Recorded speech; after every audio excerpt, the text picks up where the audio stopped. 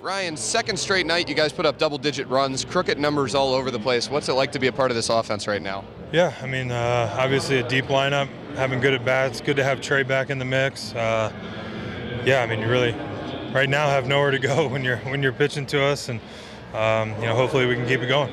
You mentioned Trey. What stands out about his overall offensive ability to you? I mean, he can hurt you in so many different ways. From the time he steps into the box, there's pressure on the defense, whether he hits a chopper or hits one out of the park or hits one in the gap. You got to worry about him going three, and if he hits a single, you got to worry about him stealing bases. And have a guy like him and Eaton at the top of the lineup. It's tough to find one guy like that, and to be able to have two guys like that in front of Harp, me, and Murph, it's not a great situation for the other team.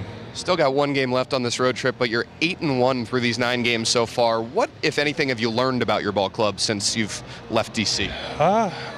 We knew this was going to be a really tough trip with the late start times, and I think we kind of got together collectively as a group at the beginning and said, you know what, we can't do anything about it. We might as well grind through it and push through it. And we kind of think the road trip doesn't end until after those 3 games when we get home, because that's going to be just as tough as being on this trip. So we still have 4 games left kind of on the road trip.